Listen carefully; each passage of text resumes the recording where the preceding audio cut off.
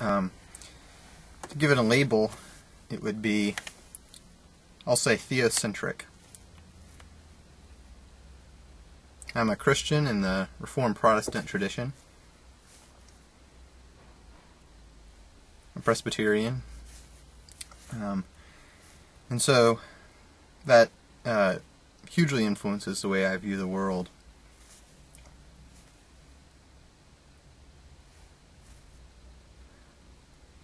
I believe, as Scripture teaches, that God created everything that is, everything that exists, and that He still sustains that creation as well. So everything sort of has to be viewed through that lens, that God created for His glory all that we see, everything around us, including we ourselves.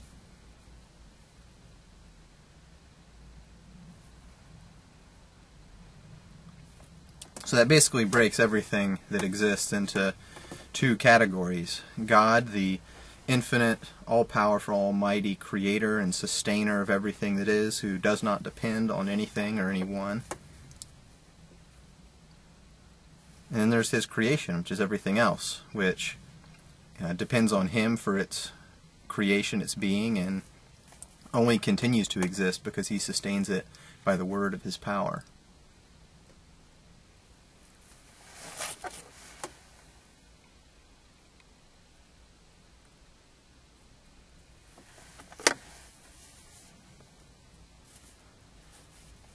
So God created all things for His glory, so all things are meant in some way or another to bring honor and glory to Him.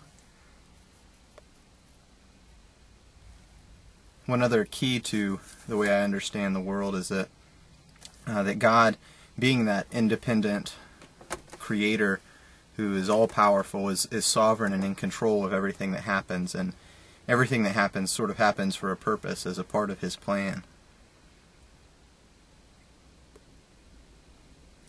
At the same time, this is perhaps a little bit of a mystery, or a huge bit of mystery, man is actually responsible for his actions.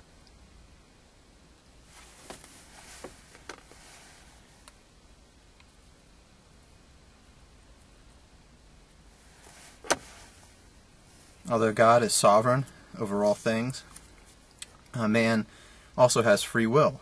And the way those two fit together is, like I said, it's a mystery.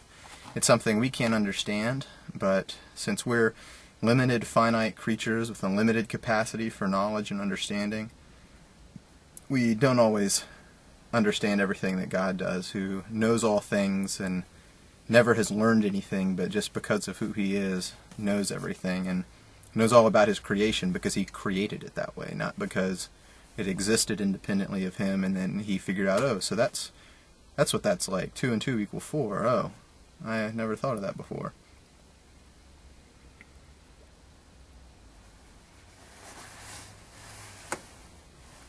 So in looking at the world and realizing that God created it for His glory,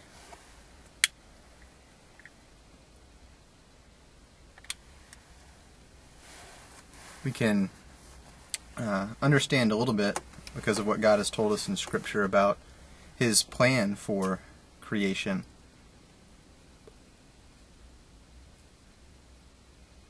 How God created man and said to him, you need to obey what I tell you to.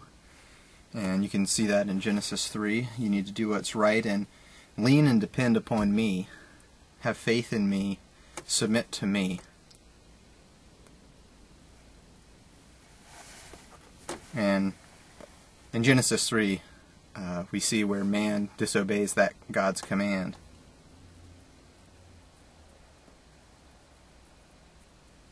And so God said, if you will obey me, submit, rule over the rest of creation as sort of as my steward of it, if you'll do that, then I'll give you life eternal, abundant blessings, basically knowledge of God and communion with Him, and that is being our purpose as men, is to glorify God and enjoy Him forever.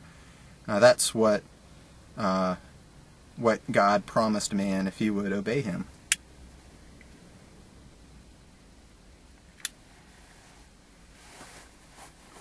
But if you look around you, that's not what's going on. Man sinned, and all men are sinners, and so by nature they reject God. They reject what He says in His Word.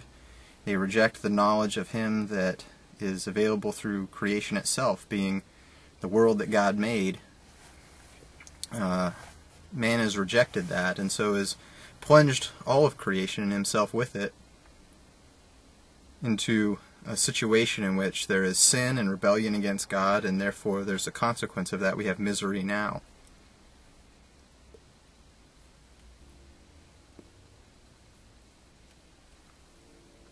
And you can see that through your personal experience. You can see that as it's recorded in Scripture. Just after man first sinned, the next generation, you have brothers killing brothers, and everything gets bad really quickly. You have oppression, injustice, all sorts of things going on.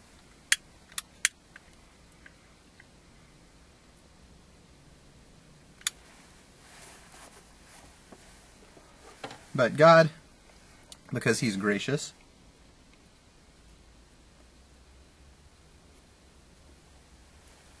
did not leave man in this miserable, sinful state, but He took on human flesh. He who is infinite took on the finite. God became man in Christ. We call that the incarnation. And that's another mystery. We don't understand how someone can be completely God and completely man.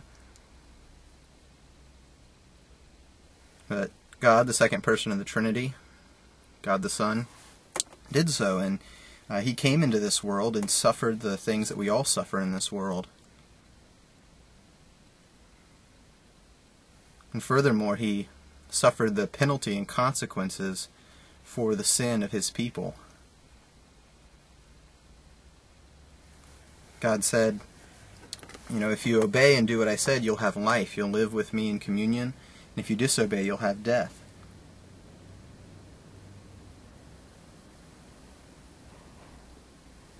And so, what most people don't realize is when they sin, when they make mistakes, we often think of it as something we do against other people or that's harmful to ourselves, and that's very true.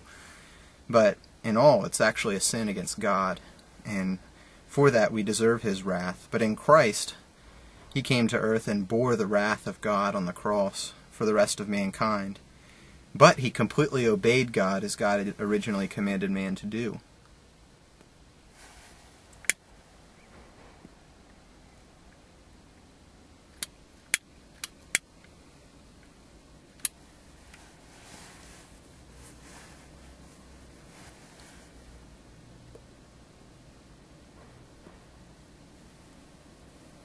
And so Scripture tells us that we must come to God in faith and trust in Him.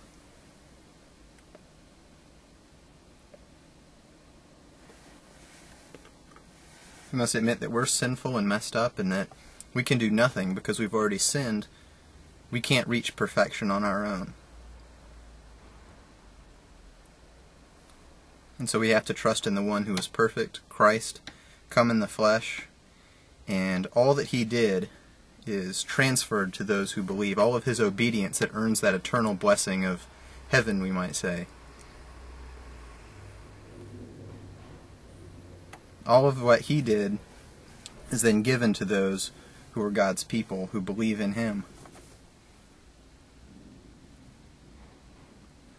And so everything that people do that is sinful, that when you have faith in Christ, if you're one of His people, then all that you do that is sinful is then transferred to Christ, and the wrath of God, the punishment for that, is poured out upon Him.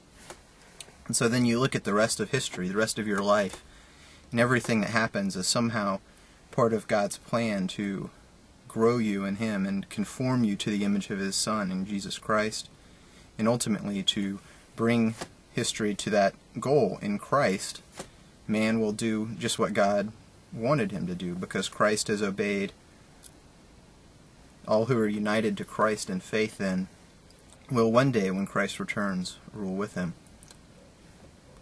That's a long video. If you have any more questions about that, I'd love to discuss it further. But that's my worldview. That's basically what I believe. Cheers.